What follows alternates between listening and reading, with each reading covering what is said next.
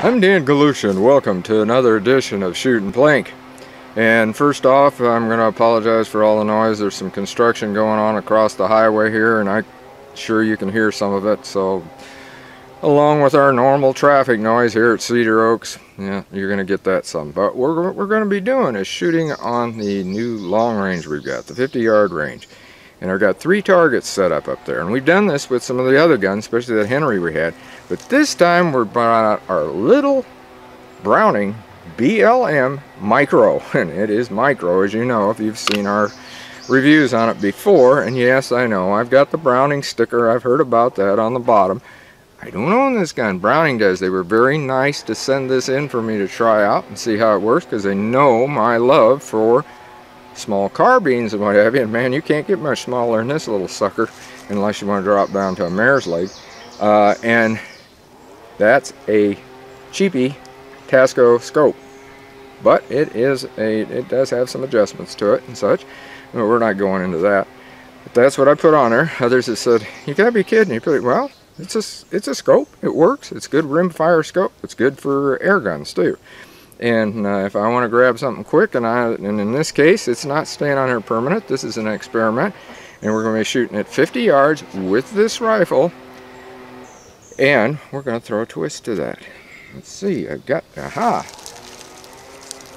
right here, we're going to load in some Armscor shorts. Yeah, we're going to try to shoot shorts out of this short rifle at 50 yards and see if we can hit it. This ought to be real interesting. So why don't I load this up and we'll start shooting. Alright, I've got you zoomed in up there. As you can see, I got 3 targets. I've still got the same problem with the left one. You don't. You can see it. But I got a problem because there's a little bit of a tree in the way.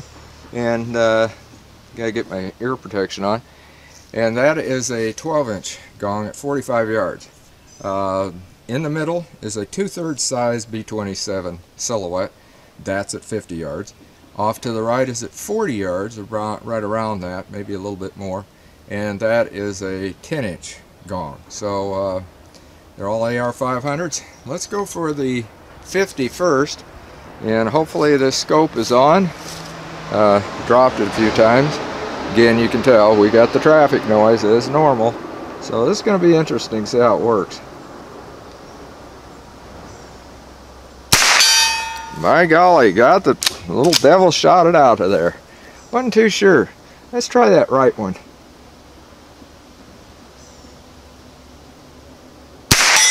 Yeah, got it too. Now we're going to try that left. I've had troubles before with the other guns because I can't see it that well.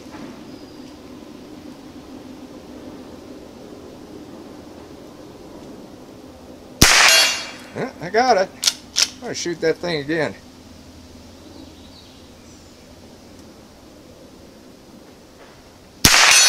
Yeah, got it again. In fact, I'm not too sure where I hit it, but I'm sure you do. I got about 15 rounds loaded in here. Yeah, got it again. I think that one was just about center, if I'm not mistaken. Looked like it. So let's get the next. I'm going to go back to 50.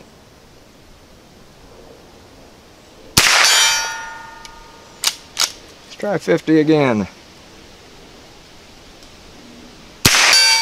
Yep. Okay. Try a little devil again off to the right. Yep. They're different sounds, aren't they? Different size. I'm actually going to try to shoot that one to the left through the tree. I may hit the tree, I don't know. Nope, I got it. Tried to shoot to the left of the tree and I did it. Go back to 50. Yep. This little devil's is kind of impressive, isn't it? Shooting shorts, it's short. It's getting the 50s.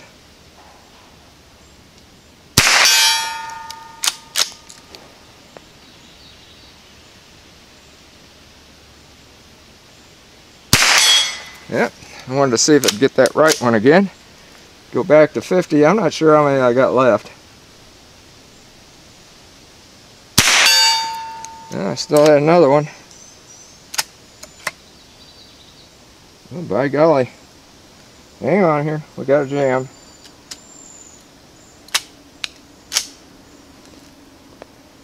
That was actually jammed on the extractor. I had to flip it out better.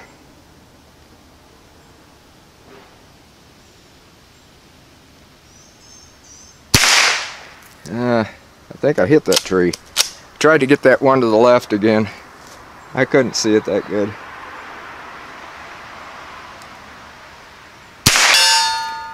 .50, I get it every time.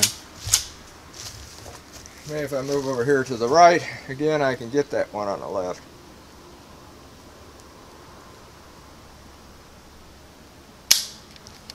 I could if I got ammo in it.